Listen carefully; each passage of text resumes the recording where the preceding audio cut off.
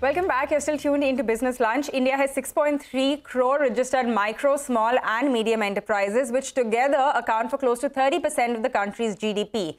This has now made the sector a priority for the Modi government, especially in the wake of the COVID-19 pandemic.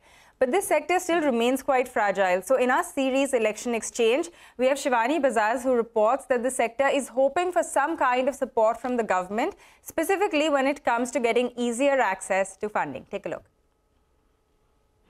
Well, the micro, small and medium enterprises, which is the MSME sector, comprising approximately 6.30 crore enterprises in India, has become a force in the Indian economy, promoting entrepreneurship and providing self-employment opportunities.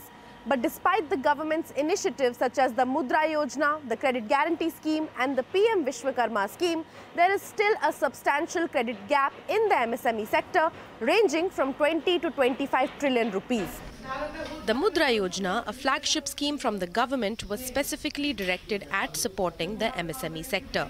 The numbers indicate it has made significant headway. Since 2019, loans to the tune of over 14 lakh crore have been disbursed to micro, small and medium enterprises.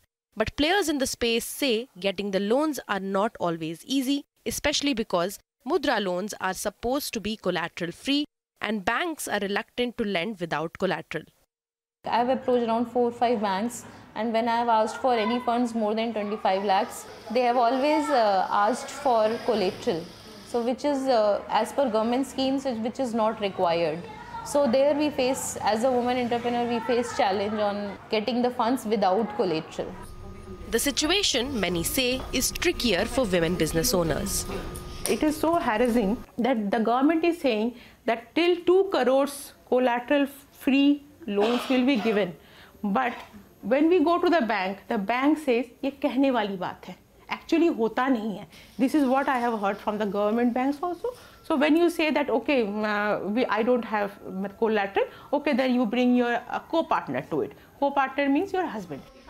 Mudra loans are not the only measure the government has taken to support the MSME sector, especially in the wake of COVID-19 pandemic. These include 20,000 crore rupees in subordinate debt for MSMEs, an allocation of 3 lakh crore rupees towards collateral-free automatic loans for business, including MSMEs, and earmarking 50,000 crore rupees for equity infusion through MSME Fund of Funds. Budget 23-24 earmarked around 22,000 crore rupees for the MSME ministry, 41.6% higher than the previous year's allocation.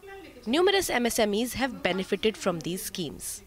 You need constant finance to support your business, and I was failing everywhere and I started selling off my own personal things. I got the Mudra loan from SME. That was a big support to me. 2020 COVID came in, I got a help from MSME. Then again in 2021, again they gave me as a financial assistance. But the fragile nature of the sector has not changed. Between the launch of the Udyam registration portal on the 1st of July 2020 and the 5th of February this year, 35,680 MSMEs have shut shop. Market expansion is another big challenge for MSMEs, and access to export markets is the challenge that needs attention. After all, only 35,000 of the 6.3 million MSMEs in India export their products.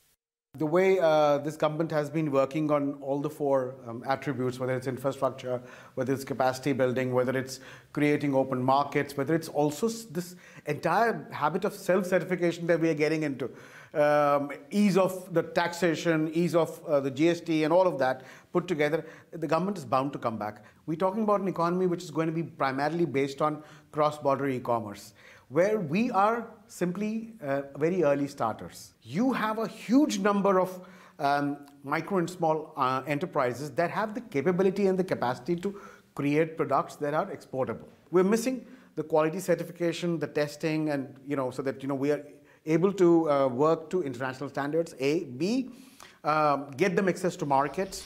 This will be crucial in advancing a sector that, as of September 2023, employs over 12.36 crore people. In New Delhi, this is Shivani Bazaz. All right, on that note, let's slip into a short breather on Business Lunch. But up next, we'll get you all the action from Anant Ambani and Radhika Merchant's mega pre-wedding celebrations straight from Jamnagar. Stay tuned.